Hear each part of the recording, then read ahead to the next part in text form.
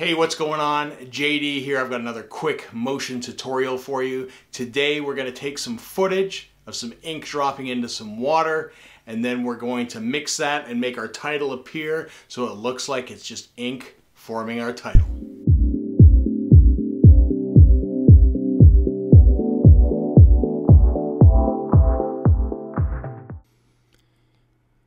All right, we're going to start things off. We're actually going to create a Final Cut title this time around. So we're going to open that up.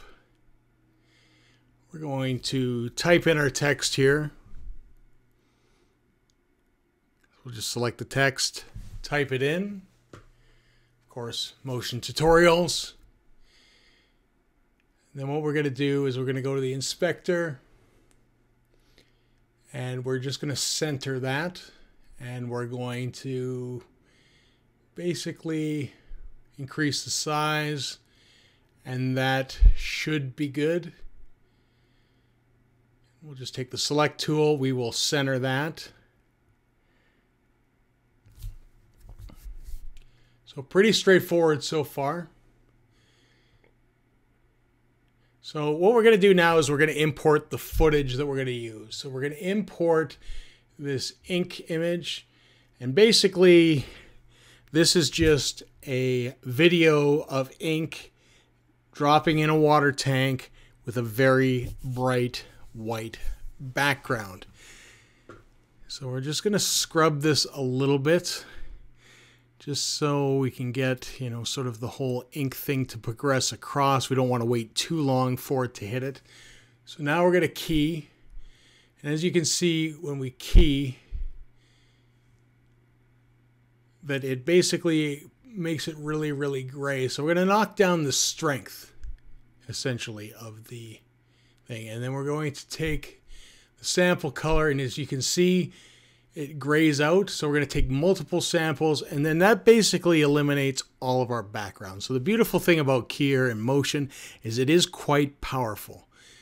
You notice that it's following the video, it's keying it out completely, it knows what we want to take out. So we're just going to pivot that ink blob, because we're going to want it to come from left to right. So we're just going to set that up just so it kind of just before the motion. We're just going to move it forward, and it should be good there. And then what we're going to do is we're going to make sure that, number one, it travels across. I'm going to have to make this, I think, a bit larger. So I'm just going to expand that out. I'm not going to rotate it, but expand it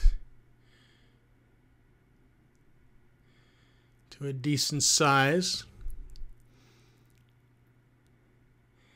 And what that should do, we're going to move this here, is that essentially, and there we go, the frame is going to cover the entire motion tutorials, and that's what we want. So we want the ink to come in, and I'm just going to adjust that a bit here just so it hits it a lot faster, and then basically comes right through the frame.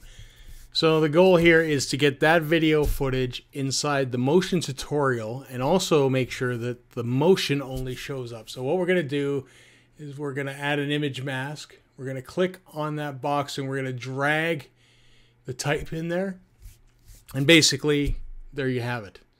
It doesn't look like anything, but as you see, as we progress the video, now the motion, which has been put into an image mask, will basically fill in with the ink right through. So it's really good. This will work great with fire. It will work great with smoke.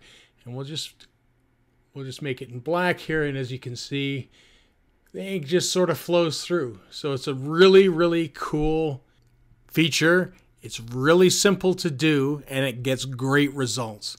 So you can create some awesome titles using this trick. That's it for another motion tutorial. We use some powerful tools here in order to key out the background with the liquid ink, as well as basically using the masking tool to mask out our letters so we could get the effect that we wanted to. You could do something cool with fire or maybe smoke.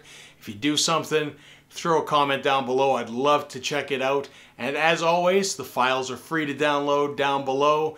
Make sure to like, comment, subscribe, and we'll be back with another tutorial soon. See ya.